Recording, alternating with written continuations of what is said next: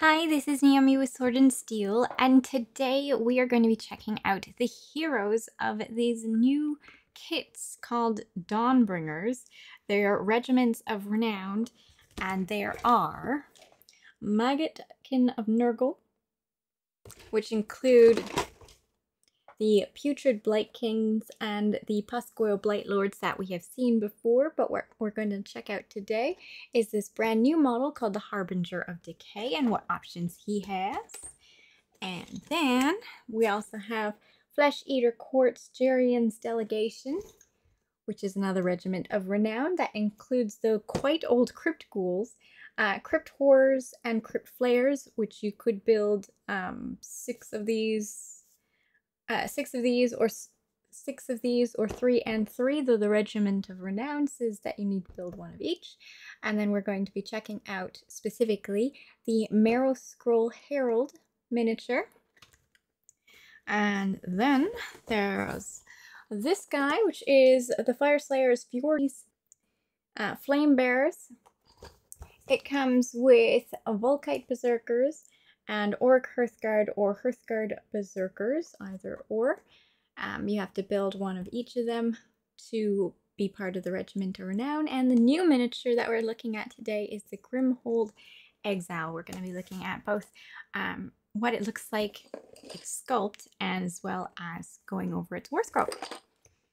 And then, lastly, we have this guy, which is actually really nice right now because as at the point of the video anyway, all of these models are not currently available online. So this will be a nice way to get them all at the same time. Gloomspite Gitz, Braggots, Bottle Snatches.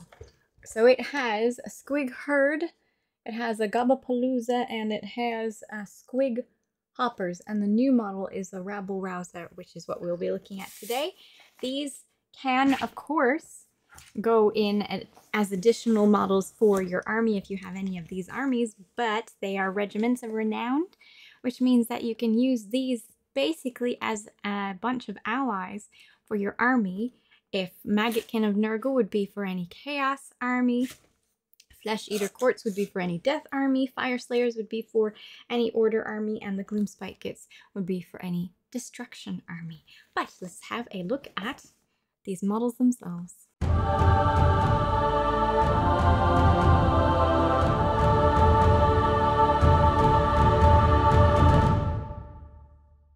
This one is called a Harbinger of Decay, and he has 2 weapon options. It's either a scythe or a bell, so we'll get into that as soon as I read his war scroll. But he also has 3 different heads to choose from.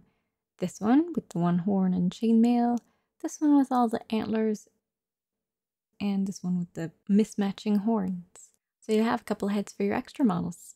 And as you can see, you can keep him separate from his base so that you can paint him. Can you keep the rider separate from the horse? No, you can't. They are completely together in this one. So you may have a little bit of difficulty getting at all of the different details, but don't worry, you can do it and you can just slap on some DK if you didn't do something that you're happy with. He's really nice looking though. If you were to have the Harbinger of Decay, the Putrid Blight Kings, and the Puscoil Blight Lords unit in a Chaos army, you can subtract 1 from hit rolls for attacks made with missile weapons that target a unit in this Regiment of Renown, and units in this Regiment of Renown have a ward of 5+. In addition, at the start of your hero phase, you can heal 1 wound allocated to each unit in this Regiment of Renown. I am not one for Maggotkin of Nurgle. They are so creepy, but I don't know, I might be able to sway myself to have them in with some corn, maybe. In the Regiment of Renown, the Harbinger of Decay, Putrid Blight Kings, and Puscoil Blight Lords are 590 points. The Harbinger of Decay by himself is 190. And he has a movement of 8 inches, 7 wounds, 3 saves, 8 bravery. He has the Plague Scythe or a Doom Bell. If you're carrying the Plague Scythe, he has a 2-inch range, 2 attacks, 3+ hit, 3+ to wound, run -2, 3 damage. He also carries a Grim Rot Sword, which is 1-inch range, 2 attacks, 3+ hit, 3+ to wound, run -1, and D3 damage. His steed also does a fly-blown bite, which is 1 inch range, 4 attacks, 4+ to hit, 4+ to wound, rend 0, and 1 damage. He has 3 abilities. One is if he's carrying the Doom Bell, but the first one is Shudder Blight. At the start of the combat phase or battle shock phase, pick 1 enemy unit within 3 inches of this unit and roll a dice. On a 3+, that unit cannot issue or receive commands in that phase, so that's handy. If he's wielding the bell rather than the Plague Scythe, he has this. Toll of the Doom Bell. If this unit carries a Doom Bell once per battle in your hero phase, it can toll the Doom Bell. If it does so, enemy units within 14 inches of this unit, when it tolls the Doom Bell, are filled with despair until your next hero phase. The following effects apply to a unit filled with despair. Subtract 1 inch from the move characteristic of that unit, subtract 1 from run rolls for that unit, and subtract 1 from charge rolls for that unit. I still haven't decided whether I want to use the Plague Scythe, which is just a nasty little weapon, or the Doom Bell to really mess up the movement for 1 round. And then because he's a priest, he has a chant, which is Omens of Decay, is a prayer that has an answer value of 3 and a range of 14 inches. If answered, pick 1 enemy unit within range, subtract the current battle round from that unit's bravery characteristic until your next hero phase. The next one is Flesh Eater Quartz model called the Marrow Scroll Herald. There is only one way to build him, and he does not have any additional bits after you build him. There is one little area, one bit that was a bit strange to attach. It didn't quite make sense how to attach it, and here's a video of how it's supposed to be on. So I hope that helps you if you found difficulty as well. I kept him unattached from his base so that you could see the very cool little corpse that you get as part of his base. He's completely separate from his base, so it's up to you whether you want to have this corpse underneath his foot.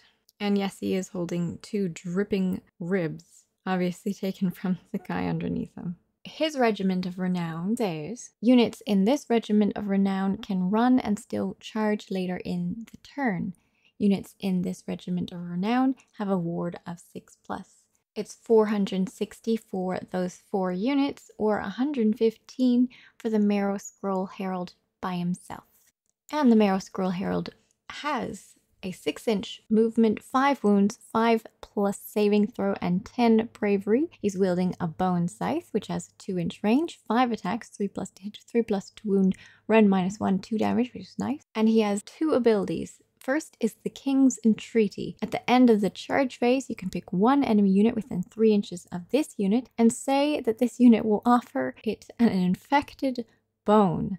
If you do so, your opponent must choose whether that enemy unit accepts or refuses the bone. If it refuses, the Strike First effect applies to friendly Flesh Eater Quartz units within 3 inches of this unit until the end of the following combat phase. If it accepts, the enemy unit becomes infected. For the rest of the battle, roll 2d6 before an infected enemy unit issues or receives a command, attempts to cast a spell, or chants a prayer. Make the roll before the action is carried out. If the roll is greater than that unit's bravery characteristic, that unit cannot perform that action in that phase.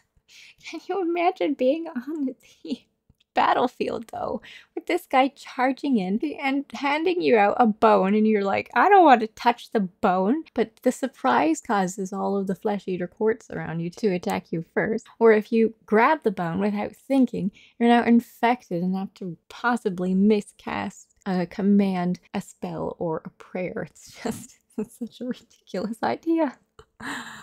Oh, alright, and then his other ability is Don't Shoot the Messenger. This unit is not visible to enemy models while it is wholly within 6 inches of 5 or more other friendly Flesh Eater Court models. It's such a cool little model, I have got to say. And he's a courtier, so the Crypt Ghouls and the Crypt Flayers and the Crypt Horrors all care about being within the presence of a courtier. So he's one of those. Okay, the next one is a Rabble Rouser, and he is lovely. There's only one way to assemble him. He doesn't have any other options. And you can keep this piece separate from him so that you can paint all of his bits and bobs, and then you can glue it into place afterwards. To use this Regiment of Renown, the entire thing is 500 points. The Rabble Rouser, if you just wanted to use them with your Gloomspite Gitz, is 100 points. And the Regiment of Renown is, if a unit in this Regiment of Renown receives the redeploy command, any other friendly units in this Regiment of Renown within 6 inches of that unit can immediately make a d6 move, but they must finish that move more than 3 inches from all enemy units and cannot shoot later in that turn. Not that I imagine these guys would be shooting very much. Secret tunnels. Instead of setting up the units in this Regiment of Renown on the battlefield, you can place them to one side and say they are navigating secret tunnels. If you do so at the start of your first hero phase, mind, you can set up all of these units wholly within 6 inches of the edge of the battlefield and more than 9 inches from all enemy units. The units you set up cannot move in the following movement phase. If you were to just use him, the Rabble Rouser, he has a 5-inch movement, 5 wounds, 4+ to save, and 5 bravery. He has a Moonsicle and Basha. The Moonsicle and Basha has a 1-inch range, 5 attacks, 3+ to hit, 3+ to wound, red -1, and d3 damage. So that's a nice little melee weapon. He has mushroom stuffed bat squigs, which sounds hilarious. Once per battle in your shooting phase, you can say that this unit will deploy its bat squigs. If you do so, pick 3 different enemy units within 12 inches of this unit. Each of those enemy units suffer d3 mortal wounds, which is quite nasty. I mean, it's only the one time, but that's quite nasty. And then he has Squig Skull Armor. This unit has a ward of 4+, while it is more than 6 inches from all enemy units. I guess that's what it'll want to do then. His Squig Skull Armor, but no, he's really good in melee, so I guess he wouldn't really want to do that. Well, let's see what else he can do. His last ability is Get Going, ya Gitz. While any friendly units with this ability are on the battlefield, when you pick a friendly monster to move in the movement phase, you can say that it is goaded until the end of the turn.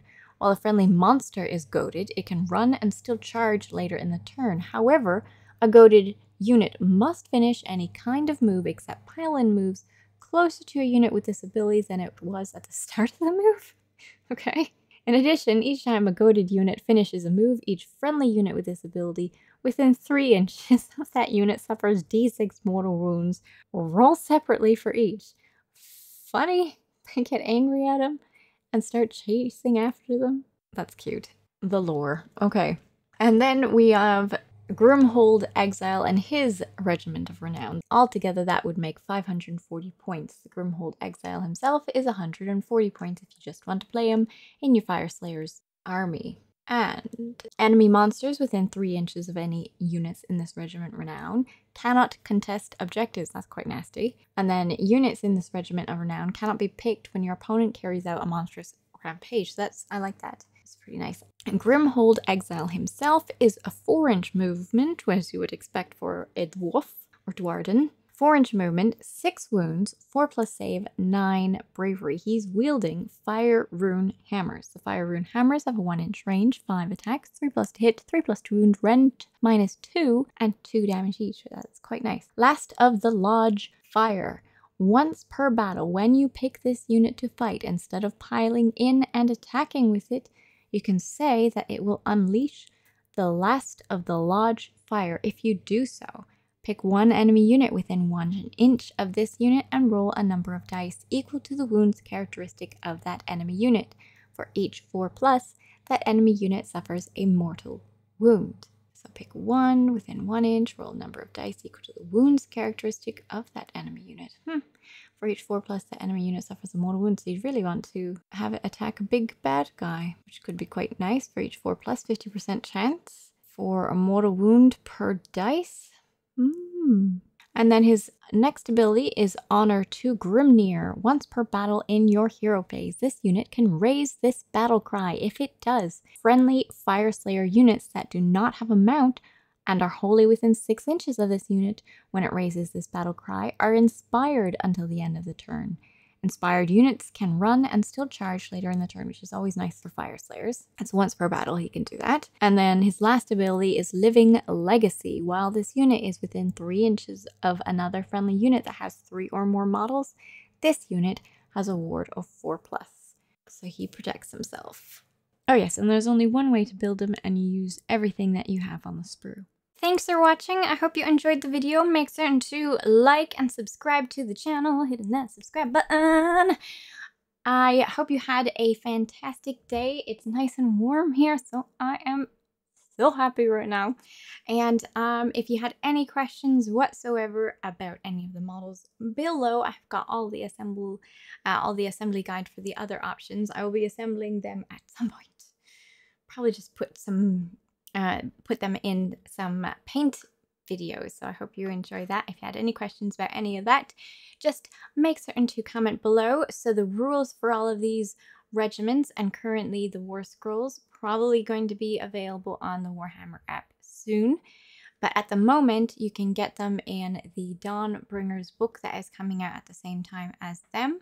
But if you wanted just the plain rules for regiments of renown, they have been spread out throughout various White Dwarf magazines, so I imagine that the rules are very straightforward. You basically stick your regiment of renown into your army, and it does it, and it ignores the restrictions on how many points you can have normally for an ally. These ones, as you saw, are more than the regular restricted points, but they are an exception to the rule. So pretty straightforward to add them into your army, should you wish to. And that's all for me today, so I hope you have a great one. Bye! Thank you as always to the patrons and YouTube members that support the channel. Really appreciate your support as always. Hope you're having a fantastic day in summer. And happy Independence Day to all those US citizens out there. So creepy. That guy has a bell inside his stomach. And that guy has a Nurgling inside his stomach. Don't mind me just being creeped out by the miniatures. I can't handle Maggot King of Nurgle. Thankfully, I do know someone who adores Maggot King of Nurgle, so I'm going to be giving it to him. I also have someone who is getting into Doom in Gloomspite Gitz, so I imagine she is going to take these off my hands pretty easily. I don't think she has Gobblepalooza, so...